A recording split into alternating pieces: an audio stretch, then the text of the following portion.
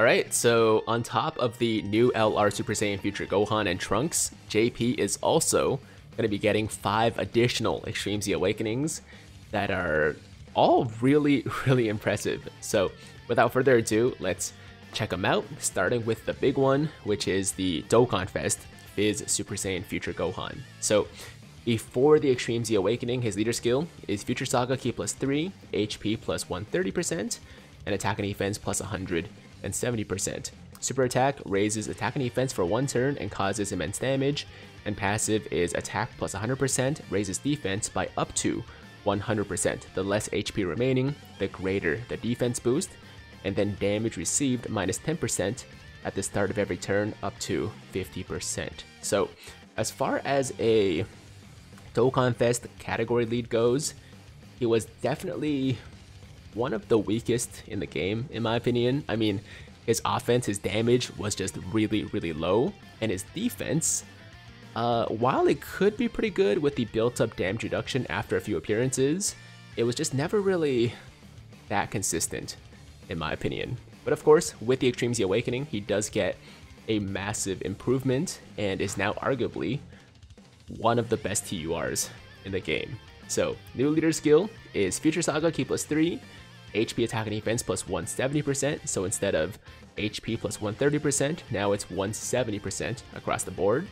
And then super attack greatly raises attack and defense for 1 turn and causes immense damage, and passive is attack plus 158%, raises defense by up to 158%. The less HP remaining, the greater the defense boost, reduces damage received by 30%, reduces damage received by an additional 7% at the start of every turn up to 28%. So basically, he gets the 30% right off the bat, and then he gets up to 58% damage reduction after 5 turns as opposed to 50% before the EZA. Plus an additional attack and defense plus 120%, and medium chance of performing a critical hit when your team has a Future Saga category ally whose name includes Trunks attacking in the same turn. Now, of course, if you want to get the full passive, you want to get the full potential of this unit, you will have to run him with a Future Saga Trunks, or at least a card that has a Future Saga Trunks in it. But the good thing is that there are a lot of options in that department, right? There are many Future Saga Trunkses to choose from to run with this guy, so it really shouldn't be that hard to fulfill this condition. And when he has his full passive, he is gonna be extremely powerful, guys. I mean, he's getting a huge attack boost, he's getting a lot of defense on top of the damage reduction, so he's gonna be up there with some of the best tanks in the entire game. And he also has a medium chance to crit, so that's gonna help him hit even harder. So overall, I really don't have any complaints about this EZA. I think it's very good. And of course, his stats also get a massive boost. So after the Extreme Z Awakening, at Rainbow status, his HP goes up to 21,301, attack up to 17,179, and defense up to 12,867, which is absolutely crazy. So the attack, honestly, is a little bit on the lower end for a Dokkan Fest unit, but the defense is one of the highest I've seen. So like I said, man, he's going to be one of the better tanks in the game, no question, and he shouldn't be lacking in damage either. So that is the Fizz Super Saiyan Future Gohan Extreme Z Awakening. Now let's move on to the next one, which is for the AGL Bulpan. And the next 4 EZAs are all the, well, not all of them, but a couple of Fusions collab units. So we got Bulpan, we got Karoly, Pandel, and Barlot. And honestly, I was not expecting any of these units to get Extreme Z Awakenings. I thought that they would just be forgotten unless we got like another Fusions collab, which was not likely. So I never thought these units would get Extreme Z Awakenings, but obviously I'm happy about it. So let's start with the Bulpan. Before the EZA, leader skill is AGL types, Ki plus 3, or sorry, no Ki. AGL types, HP and defense plus 70%, super attack, supreme damage, and passive is all allies Ki plus 3 when HP is 30% or above. So she was absolutely awful, guys. I mean, Let's be honest, this is a terrible passive, this is a terrible leader skill, and the super attack is just whatever, has no additional effect, right?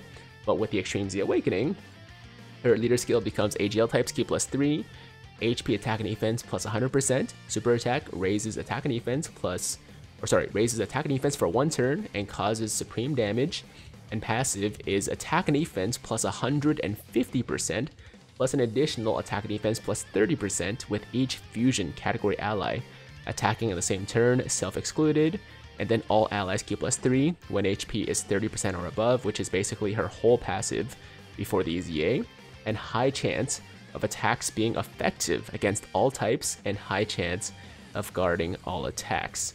So, massive attack and defense boost, up to an additional 60% attack and defense with 2 other fusions allies on the rotation, still giving key to allies, and then also a 50% chance for attacks effective against all, which is crazy. That's really good.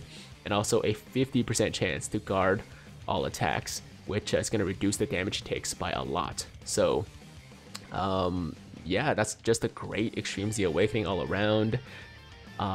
Especially when you compare it to what she was doing before the EZA, which was nothing, really. She did nothing before the EZA, so that's quite the improvement, I would say. And do we have her stats after the EZA? We do. So HP goes up to 16,160, attack up to 15,111, and then defense up to 11,405. So that is the the Bulpan for you. Now let's talk about Karoly, which is a fusion of Kakarot and Broly.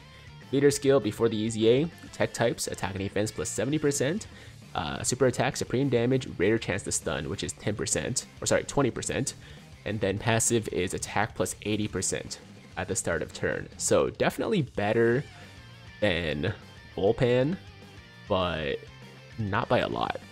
Not by a lot. So with the Extreme Z Awakening, tech types Q plus 3, HP attack and defense plus 100%, super attack, supreme damage with a high chance of stunning, and then passive is attack and defense plus 260%, launches an additional attack that has a great chance of becoming a super attack. So that's a 70% chance for this additional attack to be a super attack, and then attack plus 59% when the target enemy is stunned. And since he has a high chance of stunning, your chances of getting this is pretty decent, right? So this guy is just, I mean, kind of basic, honestly, but he's gonna hit really hard. He gets a lot of defense, so tanking wise he shouldn't be doing too bad either. And just talk about an upgrade, man. It's just crazy. And his stats after the EZA, up to 17,212 HP, 15,957 attack, and 10,143 defense. That's Karoly. Now we have Pandel, pre-EZA, int, leader skills int types, HP and defense plus 70%, super attack, supreme damage, and passive is attack plus 30% for all allies. After the Extreme Z Awakening, int types Q plus 3, HP attack and defense plus 100%, super attack, supreme damage, and lowers attack and defense. And then passive is attack and defense plus 150%, all allies attack and defense plus 30%, plus an additional attack and defense plus 10%, and chance of evading enemies' attacks, including super attacks, plus 7% per fusion category ally on the team. So if you're running a few fusions team, then she's getting an additional 70% attack and defense here, and an additional 49%, right? Hold on.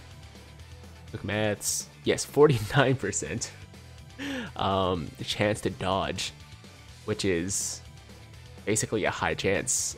That's also very good. So high chance to dodge, up to, what is that, 250% attack and defense, I guess, if you include the support here as well.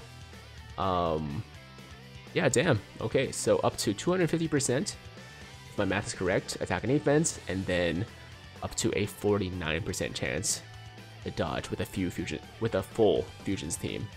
And her stats, when rainbowed after EZA, 16,278 HP, 15,211 attack, and 11,130 defense.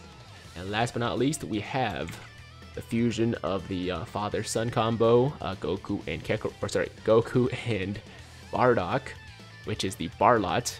Pre-EZA, STR types key +3 and attack and defense +70% when HP is 30% or above. Super attack greatly raises attack for 1 turn and causes supreme damage, and passive is attack +15% and defense +10% per key sphere obtained. So he was like probably the best heroes, or rather fusions unit without an EZA before, you know, when they first came out. And now he still might be the best.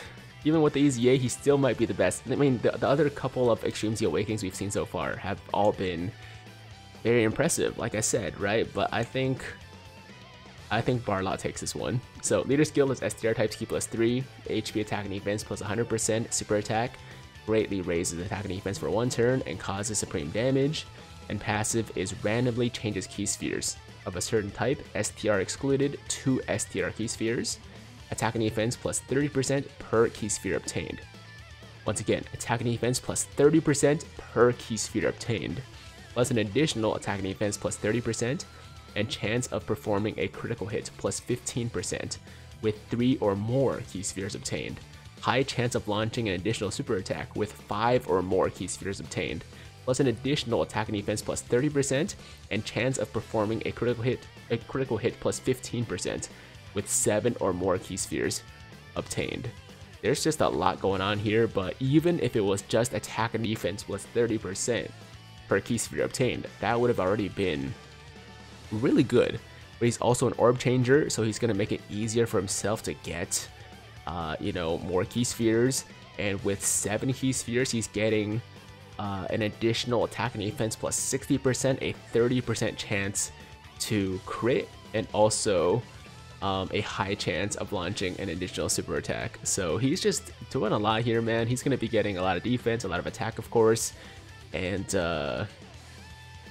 yeah, I'm impressed, guys. I'm impressed with all of these guys, but especially the Barlot.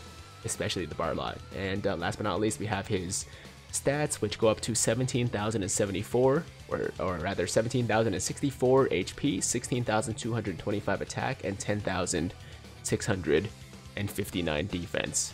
And that does it for the 5 new Extreme Z Awakenings that are coming in the near future for JP.